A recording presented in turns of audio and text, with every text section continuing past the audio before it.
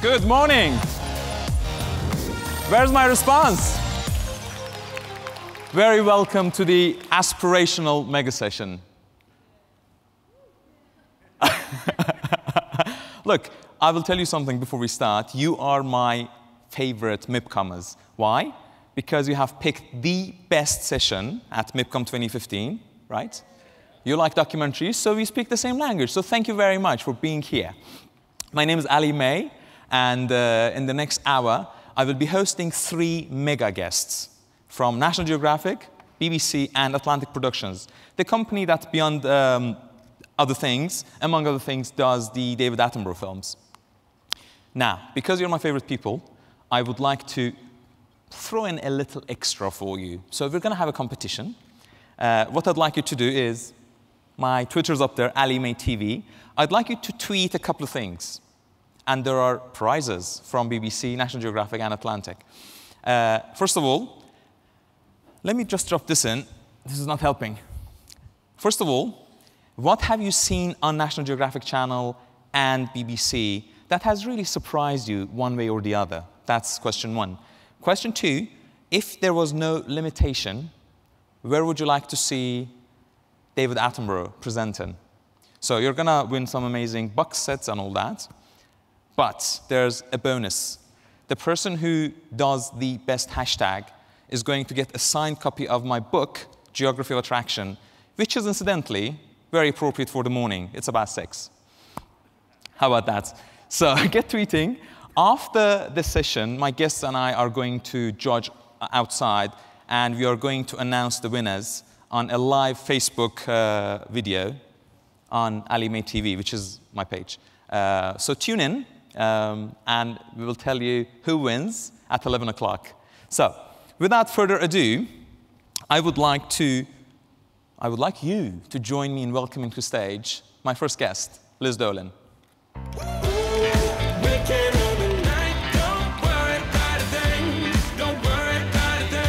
Brilliant. Thank you. So high energy for this hour. I love it. I'm high on documentaries. What can I say? Please. Good morning, Ali. Good morning, Liz. Thank you very much for joining me. Well, I'm so excited to be here because, you know, blue chip legacy, it seems like a heavy weight for any brand to bear. But at the National Geographic, we're just so excited about our future. You know, we really have a whole new vision of being really the world's premium science, adventure, and exploration network. And I'm going to show you some things today that are going to prove how we're going to do it. Amazing. And actually, that's a very good point to start. Is it safe to say that at National Geographic Channel, you are somehow actually repositioning it to become even more specialist? Yeah, we really, when I say a premium network, we really mean we want the content to be bigger, better, more epic. We really learned a lesson when we had Cosmos on the air 2 years ago, and that was a global day and date launch. It was just an amazing production, and it became one of the best shows ever on the channel. So we started to think to ourselves, what if every show could be at the level of Cosmos? Could we really do that? Could we move everything to this more epic scale and be more ambitious? So what you'll see in what I'm showing today, and also on the future National Geographic Channel, is more A-list talent, both in front of the camera and behind, more epic attempts at storytelling on our planet and others. So yeah, I think it's going to be a whole new Nat Geo. We're very excited. But why are you doing that now? What spurred it? Is it the competition landscape? Is it something inside the company? I think it does come from inside the company because remember, National Geographic is at its heart a scientific, mission-oriented organization. And you know, they say they really believe in the power of science and storytelling to change the world. So who doesn't want to sign up for that, right? Science and storytelling can change the world. We want to be part of that. It's an important time for big science to actually be heard, for facts to get out about things, for people to understand their world and their lives. So it's just the biggest ambition we could think of, and that's what we're going to do. It says Megasession, right? Mega aspirational. We are super mega aspirational. Well, talking of mega science, right? Talking of mega science, let's have a look at your breakthrough. Right. So the first clip we're going to show is called Breakthrough. Why don't we just roll it? It's you'll see that, again, you know, some of the A-list talent I talked about. We can talk about it after. This is Breakthrough. Please roll the tape. Fantastic. So that comes next month. Oh, fantastic. So you're using 6 megastars of Hollywood making these 6 films. What's the pitch? Right, Tell us about so, you know, it's Ron Howard on longevity and Angela Bassett looking into the water crisis, and, you know, one is on vaccines. And it was really for each director slash talent to find a subject about science in the future that fascinated them and they wanted to dig into anymore. So Paul Giamatti, it's just a whole session on tech and what technology will be able to do for us. And it's amazing. And we, you know, it's a joint production between National Geographic and GE, you may have noticed. So that's a very unusual model for us. We have not done that before. But we were just both such big believers, both National Geographic and GE, in getting important messages about science, you know, like in a big, engaging way out to the public. It's really been a great partnership. Now, as you know, funding is going to be the holy grail for this crowd. So everybody's looking for new, untapped forms and models of funding for amazing productions. But when you say this is a new model, is it? Or is it just yet another sponsorship deal by a corporation? It is not a sponsorship deal. They really came to us as part of the production. They had also been thinking about it on their own. So it's very different from promotional deals that we have made with sponsors in the past. You know, they also just have a goal to get science information out into the world in an engaging way.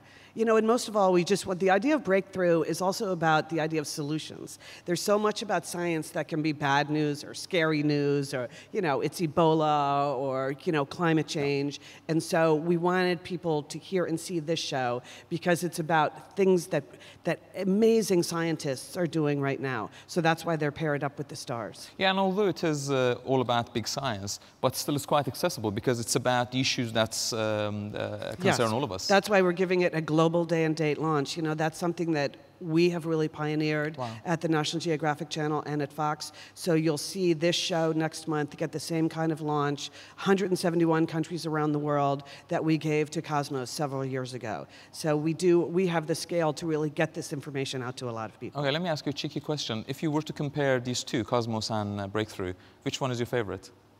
Oh, that is so unfair, Ali. Who said it should be fair?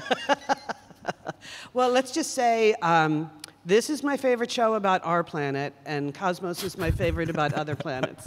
Can I get away with that? I think she might be running for office soon.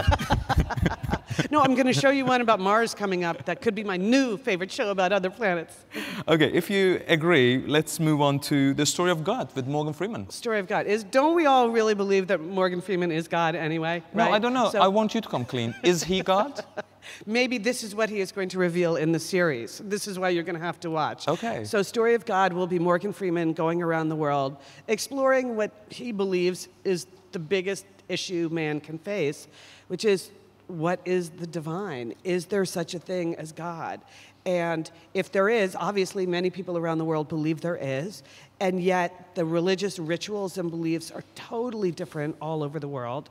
So this is his personal journey to some of the most iconic religious sites in the world. So we have let's look at the clip and then we can talk. Yeah, let's run the tape. Tape. Why do I call it tape? So I'd call the quest for God mega aspirational, wouldn't you?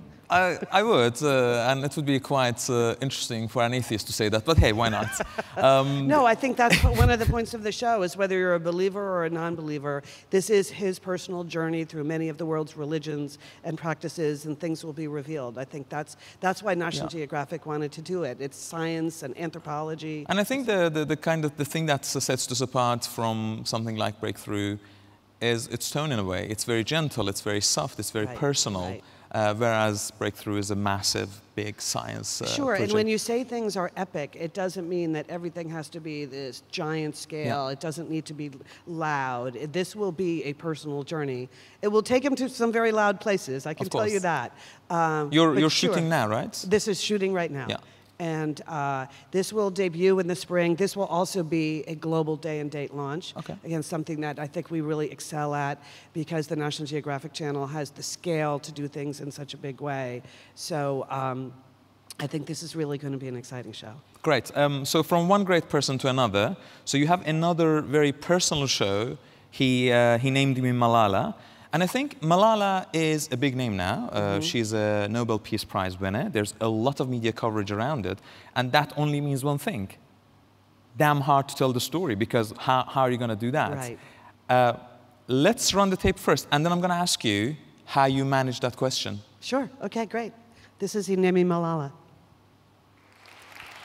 So, you know, the production manager backstage called this the goosebump session.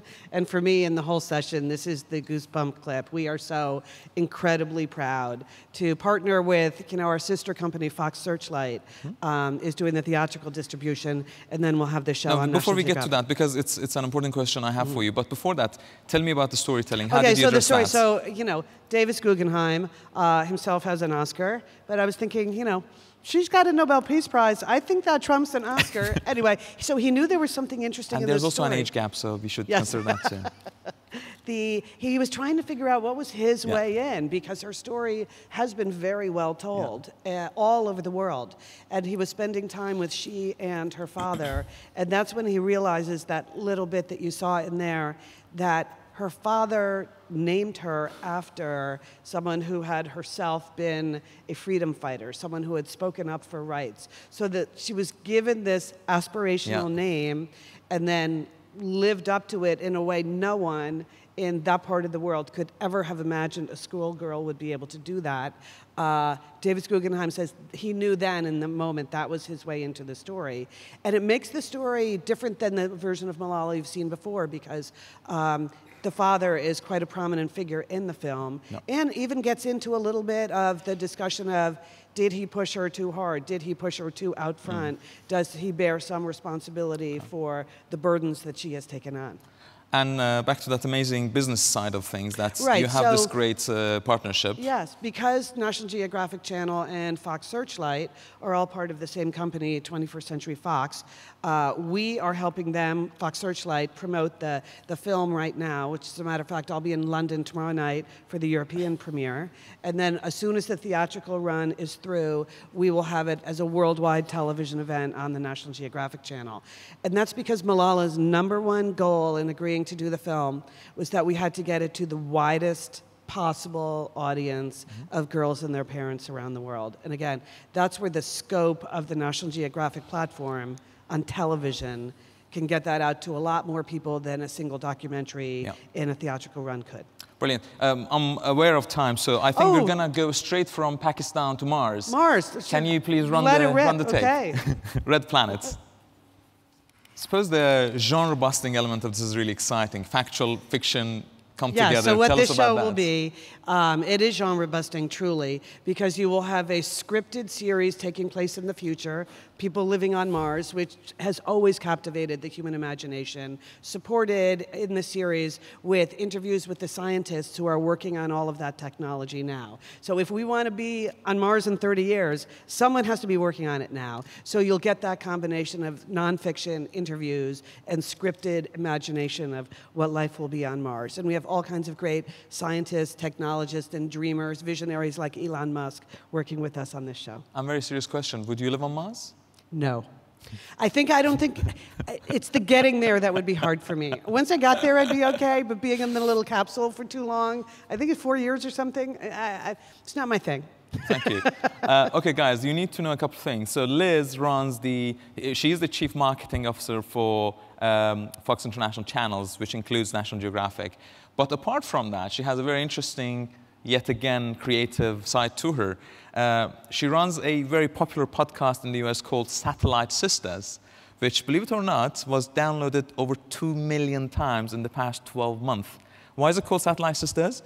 Because Liz runs it with her 4 sisters who live across the US, and their book is coming out on the 27th of this month. Thank you, Ali. And it's called You're the Best. So on that bombshell, I'm going to say thank you so much, Liz Dolan, and you're the best. Okay, you're the best, Ali. Thank you. Liz Dolan. Thank you very much. For those of you who came later, we are running a Twitter competition. You need to tell us what you have seen on BBC and National Geographic Channel to win some amazing box sets and whatnot. Also, the best hashtag is going to get a copy of my signed book. So I'm going to ask you to help me welcome to stage Anthony Geffen. Anthony Geffen is the CEO and founder am I right? Yes. Of Atlantic Productions. And if you don't mind, for those who may not be as familiar with Atlantic, I'd like to start with running your showreel. Wow. Anthony, for 20 years, you and Atlantic have been at the very forefront of production technology. 3D, 4K, IMAX, now virtual reality, you name it. What propels you? Well, I think, you know, I'm of a generation now that in television that wants to, and realizes with big specials and other things, that you've got to push the bounds. You've got to, it's all about storytelling, that's what everything's about. But you've got to use the latest technology and the cleverest ways of engaging big global audiences in important matters and issues and stories, you know. And that's what we're driven by, and we're lucky to have you know, been on the forefront of some of those technologies. And it might sound silly, but which of those technologies have kind of excited you when they were very new, when they were just born?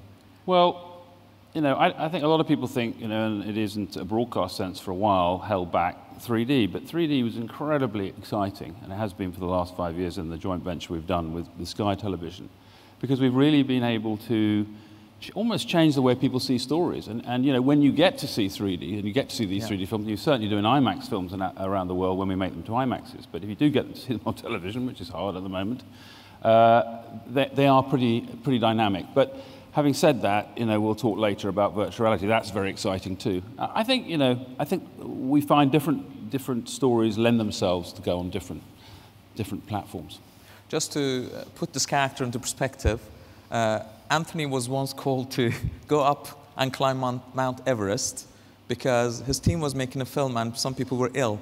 So he had to climb that little hill and help the team. So that was very exciting. Let's start with your coup.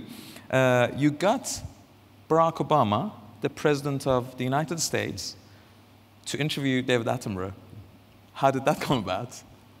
Well, that will be in my next book. No, it's not true at all. But it came about through willingness on both sides to want to make it happen. But what I loved about it was, I didn't really realize this was, you know, I knew it was true, but I didn't know until I sat in the Oval Office and the President turned to me and he said, I would like to interview David Attenborough. And I sort of thought for a moment, the presidents don't normally interview anybody, you know. And what I realized at that time was that he was passionate about Attenborough and what he represented and what he is, and had grown up with David as a kid in Hawaii. And for him, he wanted to put away, in a way, his presidential hat, if you like, his metaphorical hat. And he wanted to interview the man, one of the people he most admired in the world, which is pretty extraordinary. And that's what was exciting. And then it's the only time I've ever seen David, and I've known him a long time and worked with him a long time, slightly nervous the following day when we were sitting outside the Oval Office. David never shows that he's nervous, but he was slightly nervous. And I'm sure he was building himself up for this important interview. But it was pretty extraordinary sitting there, and I had to pinch myself, thinking, you know, we have Secret Service, the President, David, myself, you know, sitting in a room, and there was a chemistry. And they talked about really important issues. Let's have a look. So now they're talking about the Great Barrier Reef, and that is, ladies and gentlemen, exclusive video that is going to be seen here for the first time. So tell us about that show. Can I just finish off that one, actually, because it's exciting. Absolutely. What happened to it early. What's interesting about, and this is, I think, the changing way broadcasting works interesting. The Obama interview went out with huge support from, obviously, the BBC. BBC Worldwide sold to 100 countries. But it was then followed by a push in social media with people like Google, and I'm told it reached an audience who saw part of or all of that documentary of something like 100 million people in a week, which is staggering. And what's really exciting is someone at Google told me that the search engine, all the key words used in the interview, Great Barrier Reef, climate change, went shooting up the search engine. So what I think is exciting is that an event like that, and what it became, can have a huge impact. So much so that it has, in a sort of small way, influenced some of the things that the US government, which were always going to do it in climate change, but getting confidence to realize the world was ready to talk about climate change. So it's interesting how television can act as a platform for that. Brilliant. So with that, let's then have a look at Great Barrier Reef, and then I'll ask you about the series. Yeah. Great indeed. And not only this is an epic landmark production for television, but also you're taking this to be an entirely multi-platform experience. Yeah, with a lot of our productions, we've built out on different platforms. But with this one, there is obviously the 4-part series, which is obviously for the 3-part series for the BBC International. It's actually a 4-part because of the making of. Distributed by E1, who's doing a fantastic job for us. And will be in the BBC Christmas time-ish. But the other elements are, we've got a digital pod, which allows you to literally interact with things that are going on the reef. You can skim the ocean and see the reef. You can interact with the weather patterns. It's a kind of truly interactive experience. Then beyond that, there is a virtual reality experience where you can put on your VR headset and dive with the crew and the team when we were filming. Very, very interactive experience. And then, of course, the whole thing in the future is coming to a 3D IMAX. So it's a kind of, and there's also some museum exhibitions around the world. So it's a kind of lots of multi-levels, which is great. Amazing. And that is pretty much how you make money out of it, by creating an experience at the National History Museum. Well, we work with partners. I mean, everybody works together. We're partners with the BBC and the other partners, so we work with them in each territory to build it out. I mean, it's a big event. This is a big one. I remember asking David. I've worked a lot with him. I think that's my 11th production or project with him. And I said, David, if there's one place left you want to go, where do you want to go? And without a split second between my talking about it, he said, the Great Barrier Reef. He said, I was there 60 years ago, and I want to go back, and I want to be able to film it, hear about the new science, see the new behavior. He didn't at that time say he wanted to dive to the bottom of the ocean, because I didn't have the Alusha research ship in place. But David's been able to do something. He never was able to see the deep sea then, and no one's been able to see it now, because these Triton submarines, which are amazing, took David, this great, energetic 89-year-old, to the bottom of the ocean. But David gets transformed on location. David, is about 35 when you're filming with him. I shared a cabin with him. I can tell you, he's just, all night and all day. We're talking about what we're going to do, and we're going to put another dive in, early in the morning and another dive late at night. It's incredible. But this was a passion of his. He's passionate about all projects, but this project I really believe he was passionate about. It's a kind of, I like to see it. I don't think necessarily he does, but it's a kind of message about, not only the reef but the planet, climate change, but without ramming it down your gob. There's a lot of films that are brilliant, but I think the audience is a little bit, please don't give me climate change and everything straight on. And I hope we've found a cleverer way of doing this. David shows you how fantastic the place is and what you need to save, rather than, but the last hour does deal with it. Right. There are rumors that Morgan Freeman might be God, but after this experience, I have a feeling maybe David Attenborough is, or maybe they run the show together. I think, having worked with them both, they're both gods, but David is a very special god. Yeah. Let me move on from natural history to history. I really like your new series, Inside the Commons, and partly because I know how damn difficult it is to get access to film there for half an hour inside the Mother of Parliament. And you managed to film for a whole year. Let's have a look at the clip and then tell us about it. Brilliant. Is it common practice to take cocaine at the Parliament? Snuff. Snuff, all right. They all say that. Yeah. We should have put a caption, shouldn't we? How did you get that access? That's incredible. No, it took 6 years. Wow. And, our body of films, I think, helped, but a number of other people, the BBC were trying to get in, everybody was trying to get in, and in the end, I think, we won the trust of enough of the committees, that were there to think that we would do a fair and balanced job, and that's what we tried to do. I mean, it's interesting, it's kind of a portrait of power on one level, and it's also a portrait of this extraordinary historical place that half the MPs don't know half of what exists there. Yeah. And I was there one day filming with the team, and there was a rat-tat-tat coming down the corridor, and I thought, God, what's this? And there's a whole lot of beefy just stamping and looking with torches. And the guy just said, oh, no, it's November the 5th. Every year since November the 5th, this ceremony takes place. And nobody knew about it. Nobody. Not even the Prime Minister, when I spoke to him, knew about this ceremony. Every sort of room you went into, there was something strange. Yeah, anyway, it's important that these things are captured. And I don't think they're going to let cameras in for a long time. Not because they don't want them back, but because they feel we've made the portrait.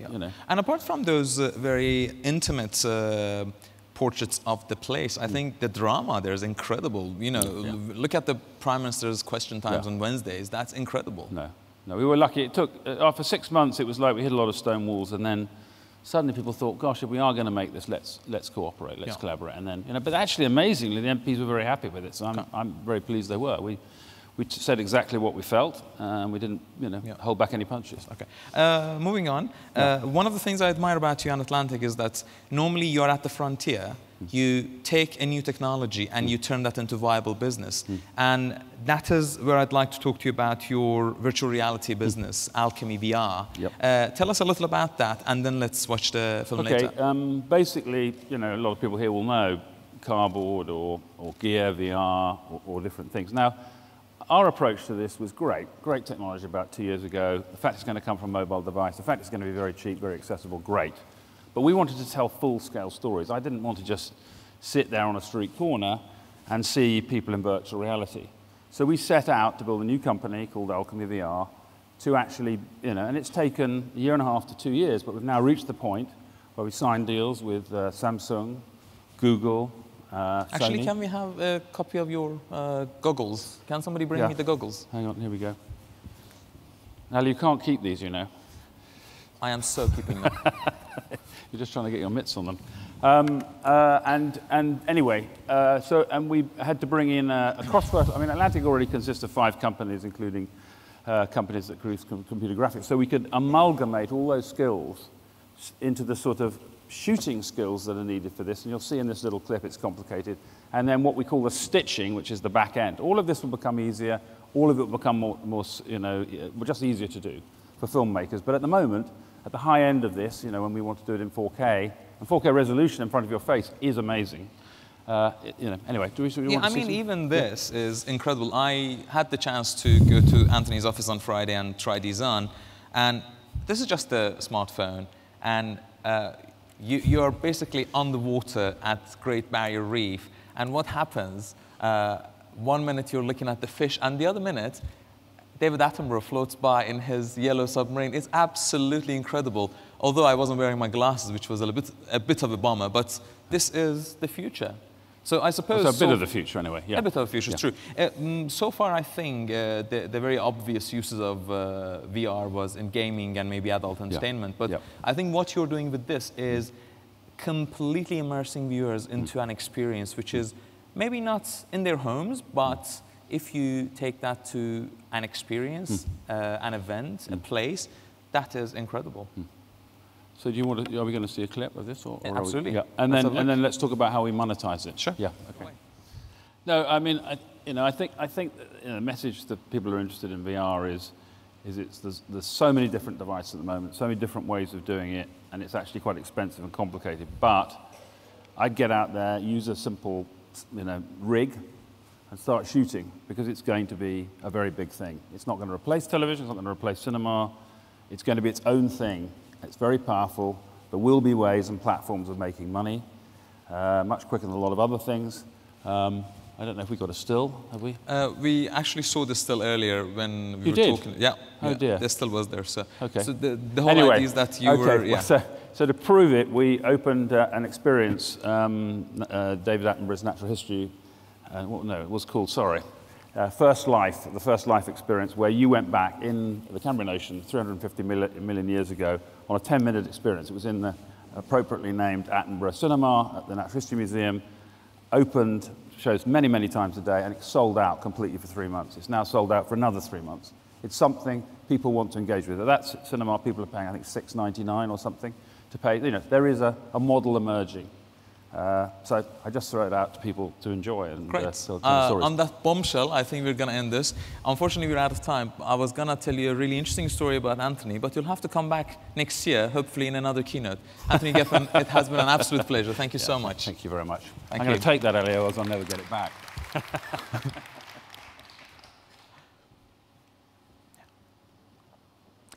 And my next guest is Natalie Humphreys. Please welcome her to stage. Hi, Natalie. Good.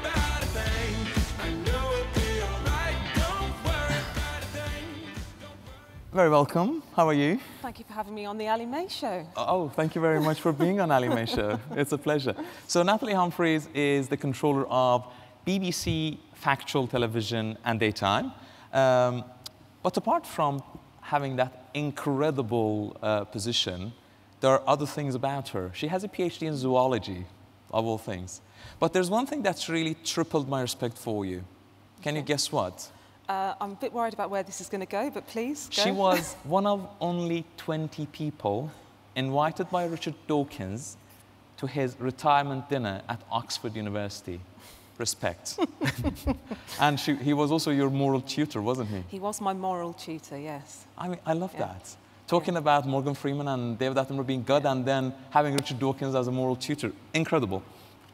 I think without any further ado, we're going to have a look at your show reel. Great. And then we're going to have a nice conversation. Lovely, Please. thank you. Did you notice me dancing to that Summertime? It was fantastic. Oh, I love working in television. Isn't it brilliant? It's fantastic. Yeah. But Natalie, BBC is under pressure, a lot of it. You're stuck with the frozen license fee.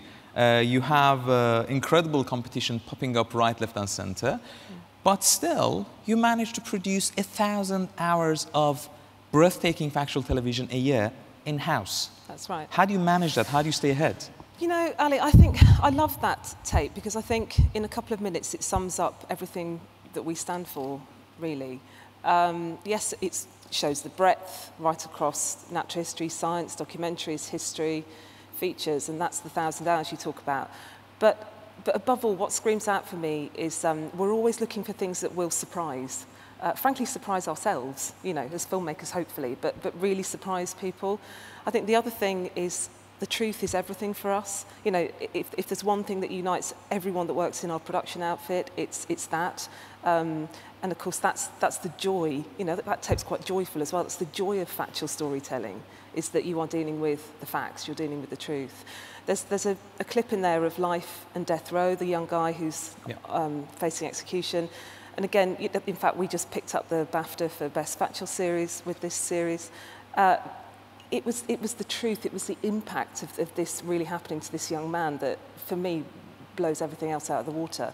And I guess the other thing, and you and I've talked about this before, it's emotion. Yeah. You know, I don't care what genre you're talking about, if you don't make an emotional connection with your audience, it's game over, really. But just to answer your question more explicitly, how do we do it? It's about the talent and the great people. We've got centres of production excellence all over the UK, as you know, whether it's the Natural History Unit in Bristol or the science team in London, etc.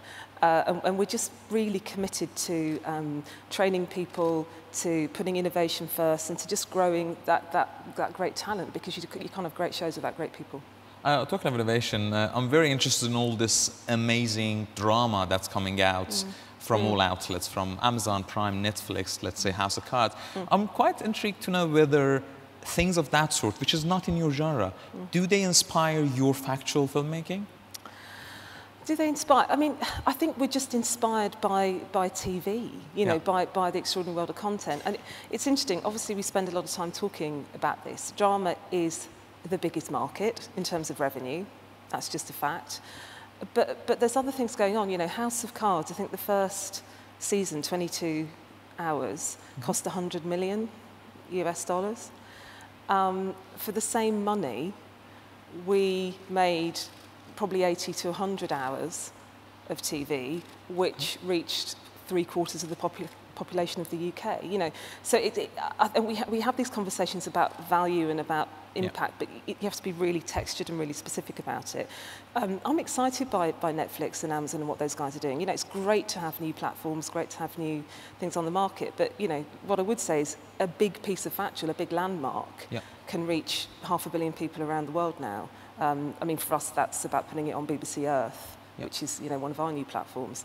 You know, we saw, there's Life Story, I don't know if you saw one of our recent landmarks in natural history. There was one clip of one little puffer fish that makes its, you know, does its beautiful pattern on the seabed, and, you know, 30, 40 million people saw that. So I think factual has that impact. Sure.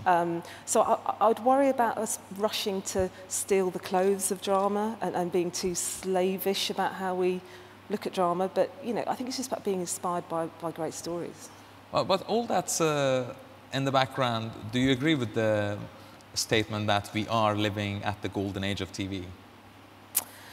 I think it's definitely the golden age of storytelling. Yeah, I mean, I look at I've got 2 sons, and I look at how they consume stuff now, and it's no doubt about it. They still love big experiences, either big cinematic experiences or at home, big moments, big events, the sort of thing that will bring us together as a family, or that they can talk about with their friends. So I think those big stories, you know, huge. But there's something else going on, I think, which is about also, and this is where factual can be really powerful. It's about the stuff that we live with, you know, the information that can help me live my life. The information that I can share. But you know, the impact of storytelling, I think the other panellists have said it today, and we know that there aren't any new stories. Yeah. It's how you tell the stories. And for us, I think what we always try to do is show people something they haven't seen before. Talking of something they haven't seen before, let's run the tape for Forces of Nature. I watched that tape. We do love to set ourselves nearly impossible challenges as a team. I do think, so we were, Professor Brian Cox will appear in this series, you know, when it airs on BBC One in the UK. And he's been really involved in the making, big inspiration actually for it. And we sort of sat there one day and said, could we even tell, let alone show the story of all of the incredible hidden forces that control the planet, ourselves? Okay. You know, why is the Earth round? You know, why are hot things red? Why is the sky blue? Why is nature green? You know, why, all these big sort of why questions, and we sort of know, and you can kind of jump on the internet and quickly find out that, you know, there's lots of big forces, whether it's gravity or, but could we do that in a landmark series? And then if we did that, where would we point the cameras? You know, how can you see this stuff? Okay, interesting. And what's amazing is that we've gone out into, again, you know, the real world. You know, that's where, for me, the most aspirational things are found. And we've gone to real stories of people and nature. So, for instance, that human tower that you see, you know, there's people all joining up. We use that to explain the story of shape. So why shapes are the shape they are. So it's some quite big science told through some really accessible real-world stories. It's lovely. So basically, elementary class stuff for the adults to hopefully learn all about it. Yeah. But okay, this is big. This is epic. Is big enough? It's big enough. You know, big helps. Yeah. You know, as we were saying earlier, big can get a lot of people to your screen, and definitely, I think people are still craving, as we said, those wow moments. You know, we just all love to sit there, I think, and have our mouth drop open. Ideally, that's what big factual can do. How are your jaws doing? Jaws open. Get the jaws going. So of course, big helps, but this big isn't enough anymore, because I just think, you know, weirdly, as the world is becoming more global, and we are becoming more global, we're becoming more personal as well. There's something really personal going on in our lives, and TV's got to speak to that. So one of the things we're really thinking about at the moment is how we tell stories that are ever more personal, ever more intimate. Well, it's not going to be as intimate as inside a womb, is it? Exactly. So shall we have a look at 9 months that made you? Yeah, let's look at the clip, and then I'll talk around how this came about and why we think it's different. Sure. Again, we really thought about how we could bring to life that this is a very intimate, very personal science. Now, one way you do that is obviously telling the stories of real people, actual people. So there's some very personal stories going on in the show, of course, and you see some of the characters there. But it's more than that. We wanted the style and the tone of the series to feel very personal, so we used prime lenses with the graphics, fantastic company that worked with us, because again, it wasn't enough for us to just have some pictures that said, this is what it is like in the womb. Yeah. We had the graphics written to the scientific research. And I think it's fair to say it's the first time you really do visualize some of these moments that happen in embryological development that even the embryologists aren't quite sure how it looks, but they've worked with us to give the best guess. So, you know, you're seeing something for the first time depicted in, I think it's just beautiful, and again, you just feel very immersed in it, alongside or through the stories of some characters for whom their lives have been dramatically impacted by the events in the womb that we're talking about. And it's incredible because not only it looks incredible, but also it is pioneering science. But let's move on to one of your fortes. BBC is known for its epic natural history. And a little bird told me, get it? Get it? Well done, very good. That you have another massive landmark coming. Yes. One Planet. Shall we have a look? Yes. Do you want to talk about it first? I'll just set the scene a little bit, because this clip, well, the clip speaks for itself, and I hope you like it. I mean, I've seen it a few times now, but I still get the goosebumps, actually, so I'd love to understand the audience's reaction to it as well.